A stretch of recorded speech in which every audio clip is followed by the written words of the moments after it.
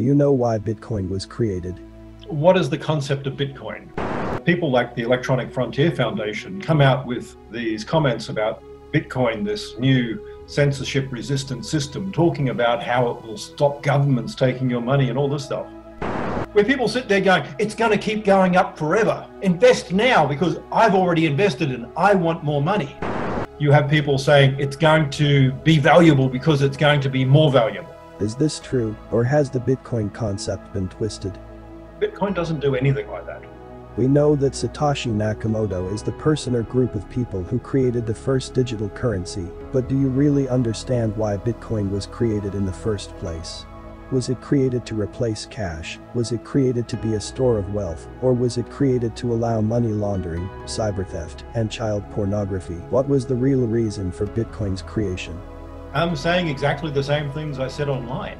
Bitcoin was never designed to be any of those things. Bitcoin's die-hard fans will say Bitcoin was created to destroy the banking system.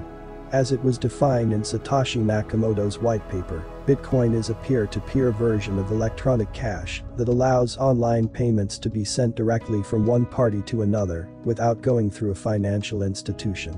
In a simple language, Bitcoin was created as a way for people to send money over the internet. The digital currency was intended to provide an alternative payment system that would operate free of central control, but otherwise be used just like traditional currencies. That's really ignorant when you think about it. Banking is not cash. Bitcoin is an electronic cash system. Now, banking, on the other hand, is distribution of capital. Bitcoin doesn't take your funds and pool them and give out home loans. It doesn't give out business loans. It doesn't manage those sources of funds. It's cash. And these people are too ignorant to even realize, or if they're not ignorant, they're disingenuous. And they're sitting there saying that we're going to replace banking for third world people. It's not. Third world people don't have investment. They don't have loans. Saying you've got Bitcoin isn't going to pull those people out of poverty. What it does is it allows this false narrative of a Ponzi where people sit there going, it's going to keep going up forever. Invest now because I've already invested and I want more money. That's the problem here. Before we go any further, I want you to know that I am not claiming or implying that the people in this video are Bitcoin creators. This video was created to help people understand the Bitcoin phenomenon, as many people believe they know why Bitcoin was created, but they don't. Bitcoin was designed to be an electronic cash, not a bank. An electronic cash as said in a white paper. Exactly. It's really about having a system that allows us to have micropayments more than anything else. However, the currency's volatility shattered this plan almost immediately.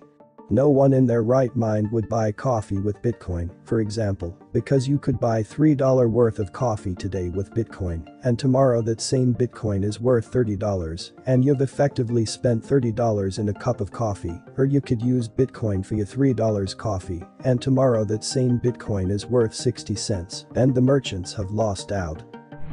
Buying and holding Bitcoin for the long term isn't a good idea right now due to the high volatility, and if it's electronic cash, why would you want to keep it? Let's say you have $30 and you keep it in a safe for 10 years.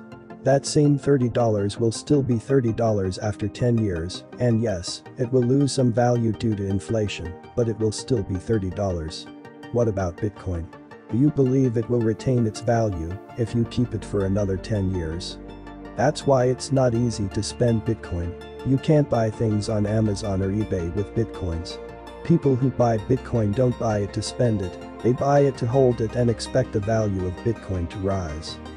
I want you to use Bitcoin. I don't want you to hoard it. The whole concept of having hoarded money is a pathology. It's wrong. If you want to save, good. If you want to build, good. If you want to create something. But this pathology about I'm going to get a lump of gold and hope that it goes up in value is wrong. How about actually taking something and building with it? Bitcoin is not the future. It is the present. Cryptocurrencies have already arrived to rule the world. That's what they say, at least. Okay, I accept your point. So, can I use Bitcoin to buy a new car? Even if it's a Tesla, not yet. So, can I use it to buy a new smartphone? Not at all. Perhaps a pizza for Friday night.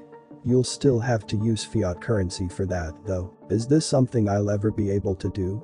It's complicated, to say the least. If you were ever able to actually buy anything with Bitcoin.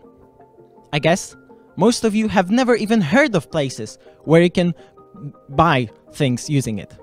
And if you did, then you of course heard about the previously mentioned Tesla, probably Domino's Pizza, and of course Darknet. Most of the illegal internet sites operating in the Darknet, which sell drugs, guns, and child pornography, operate by Bitcoin payments. And it is done because of its anonymity. This anonymity, that is supposed to be the biggest advantage of Bitcoin over other tradable goods, is actually helping organized crime groups, terrorists, and countries willing to evade international sanctions as to transfer their money from one place to another without extensive money laundering. While many people like comparing Bitcoin to gold, when it comes to illegal trade, there are some fundamental differences. First of all, our yellow shining resource is heavy and hard to transport. And in order to finalize a transaction, you need to meet the recipient in person. Here, the advantage of Bitcoin, being a pure line of ones and zeros, comes to play. You can buy absolutely anything you need to commit a crime by just one click on your phone, and no federal authority will be informed about your potential illegal transaction. We are not saying it will never be used as money. Technically speaking, anything can qualify as money as long as the receiver and sender agree. That's how the barter system existed for years. People would get rice in exchange for flour, or salt in exchange for sugar, until they realized that not everything is available or can be grown in the same amount. This made certain goods more valuable than others. The paper currency has contributed to some stability by assigning a monetary value to all goods and services. There is a generation that believes that paper currency, like other currencies, will lose its value or perish over time. One of their main concerns was the centralization of fiat currency, which gives banks and governments control over people's hard-earned money. Just know this: if you control the money, you write the laws. But that doesn't rule out the possibility of it becoming money, and it may become money. But let me ask you, why Bitcoin was created in the first place? Tell us in the comment section below if we got it right, or if we misunderstood the whole thing about why Bitcoin was created.